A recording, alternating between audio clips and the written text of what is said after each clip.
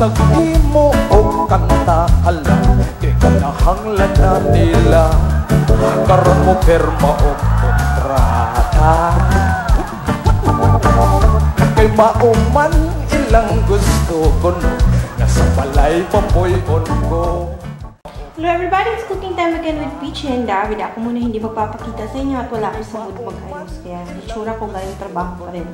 Anyway, yung share po namin sa inyo ay wala naman pong kaya specialan dito. Kaso nga lang, since isa sa mga lutong Pilipino, so hindi pwedeng mawala sa site. So ito po ay beef bulalo. So dire-diretsuhin ko na. Ito po yung ating mga ingredients at sana hindi kayo mawerduhan. Pangungunahan ko na kayo. Ito, meron ako ditong dalawang medium size ng onion, quartered. Tapos, isang piece ng Knorr classic flavor. Yan, broth cube, classic flavor, Knorr. Tapos, hindi po ako nag-i-endorse niyan. Tapos, meron tayo ditong dalawang piraso ng mais. Kaya ito po yung sweet corn na hiniwa ko lang sa apat na parte. Actually, mas marami pa yung ricados ko kaysa sa karne ko. Tapos, patis. Tapos, meron akong ginger powder. Huwag kayong magtaka. Kita nyo naman, kahit nilagang baka ako, naglalagay ako ng fresh ginger. So, ngayon, ginger powder lang. Tapos, ito, mixed pepper seeds. Pero hindi po peppercorn yung ilalagay ko mamaya. Yung ground po siya. Tapos, ito, ang tawag dito sa Italia, coste. O di kaya dito kahit sa Switzerland, Italian pa kasi kami dito. So, coste po ito para rin family ng pechay. Kaya yun. Tapos, meron akong extra virgin olive oil. Tapos, 500 grams na veal shanks. Yung beef natin na pang bulalo. So, yun lang po. Okay, yan po nagpainta pa ako ng kaserola. So, siguro naman mainit na siya bago pa tumalasik yung mga sibuyas. So, lagyan ko lang po ng mga 2 tablespoons. Pero sobra sa 1 tablespoon ang nito pag nilagay mo. So, mga 3 yan. Ayan. So, tingnan natin. Okay na ba? Okay na.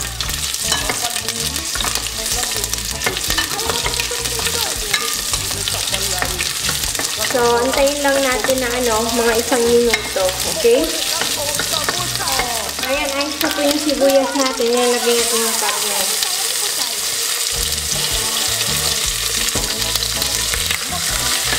Yung parang medyo ma-fry yung bawat kismin nila. Ayan.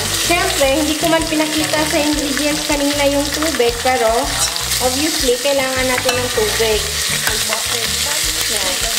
Anuhin lang muna natin.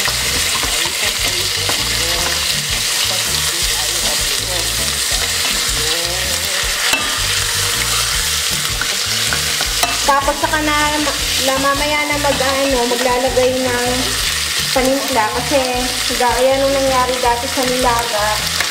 Diba? Ngayon lagay muna natin yung tubig. Saka ko tutuloy yung papakuluan natin. Ayan, so mga isang bowl yung ilagay. So tansyahin nyo lang. Gaya nga ng sinasabi ko, as I was telling, na mamaya na natin ilalagay yung iba pang ricados gaya ng panimpla natin kasi pagka nag-start kasi siyang mag-boil, lumalabas yung mga foam, magkakaroon ng bubble. So, i-skim off natin yun Pag nilagyan ko na ngayon ng paminta, tsaka yung ng broth cube at mga ano-ano pa, sayang lang, matatanggal yung iba. So, antayin na muna natin. Yung nilagay ko pa ng tubig, warm water yun. Okay? So, hanggang mamaya po. Okay, yun na po yung sinasabi ko sa inyo, nagkaka-foam po siya. So, ngayon, gagawin natin. Tatanggalin natin. Kung meron kayong strainer, mas maganda. Pero, ako, tinatamad ako kasi dagdag hugasan na naman pagka nagkagano. So, pagtsatsagaan ko siya. Pero pagka ako'y nabagot, gagamitan ko ng strainer. Pero, since kasi ito, vitelo, ano ba tawag dun sa English? Yung medyo bata-bata na beef. Kaya yun, so, niluso. Kaya yun, di ko alam. Basta yung kasi dalawa kasing klase ng usibuki dito Meron yung usibuki ng vitelo na medyo mas bata-bata pa nga yung karne. Di kaya naman nung bubino ba yun, amore? Justo? si Buki de Bovino. Gusto? Bovino, it's the cow, the big. Oh, yung senior citizen na yun. Yes. Ayan, kita nyo. So, mabilis lang siya, konti lang. Tapos, kita nyo kanina, nung may olive oil, yung both side, yung bawat pisngi nila, inano ko sa oil para hindi rin siya masyadong, hindi magbigay ng maraming foam. So, ngayon, pwede na natin lagay itong, parang galit na galit naman itong, itong stove na to. Lagay natin broth cube. Ako hindi ako masyadong makapati, so bahala na kayo magtansya. Tigas nito. Ako. Kaya yun, mahirap buksan. So, lagyan ko lang siguro ng isang sandok. Yan. So, yan mga 1 tablespoon yan. Kasi hindi ko masyadong pinuno. Yun. Tapos, lalagyan ko rin ng didistansya ko lang. Dito ko lalagay kasi pagka dyan ko nilagay, yung usok, magbo-block yung yung powder. So, yan. So, siguro mga 1/2 teaspoon. Iba kasi pagka may luya, try nyo lang kung gusto nyo. Kasi parang may, lalo na pagka fresh ang nilagay mo, tapos yung maninipis na hiwa, parang may konting anghang, hinang ko ang konti. Masyadong nagdadabog eh. Ayan. Tapos ground mixed pepper. Para naman hindi ka tayo makanguya ng ng peppercorn, di ba? Ayan, mga half teaspoon. Okay? Tapos, ito nga, sabi ko nga, medyo bata-bata na beef. So, mga 1 oras at kalahati ang lutuan. Tapos, itong mais ko, hilaw siya, hindi siya yung So, 1 hour na boiling. Kailangan, idagdag ko na itong mais natin para 30 minutes or 20 minutes pa ulit maluto din yung mais, di ba? So, ngayon, kita nyo yung karne rin, hindi rin sila masyadong nagbabaluktutan kasi hiniwa-hiwaan ko yung sa ibabaw at yung sa ilalim. Basta yung both side, may hiwa-hiwang ganun para hindi sila yung nagaganon, para nagiging bulaklak, di ba? So, anyway, dami ko na namang satsat sa inyo. So, tama na muna. Mamaya, pagka nagkulang yung tubig, ay dadagdagan lang natin ulit ng mainit na tubig. Tapos, nagsama lumambot at yung mga gulay at sold na tayo. Okay na po, 1 oras na po yung dumaan. So, every 30 minutes, nag-set po ako ng, ng timer. Kaya yun. So, kanina po, dinagdagan ko pala ng 1 teaspoon ng asin kasi medyo may pagkamatabang. Kaya, instead of, patis, yung na lang nilagay ko kasi. So, kita nyo, mas marami pa yung gulay kaysa sa karne. Yan na yung magsisilbing kanin bukas sa mga baon. So, ngayon na, nandiyan na yung mais. Tatakpan ng ulit natin, good for 20 minutes. Pero, bago pa mag 20 minutes, mga 15 minutes, ilagay na rin natin itong white part ng ng gulay. Kung yung pechay, yung puti, yung gaya nito. Seems a slice of cheese. Yummy, kung cheese nga. So, anyway, hanggang mamaya po. Okay, yun po.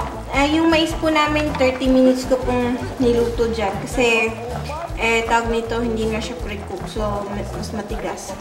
Lagay natin to. Bago po sila maghingalo at medyo nag-brown na.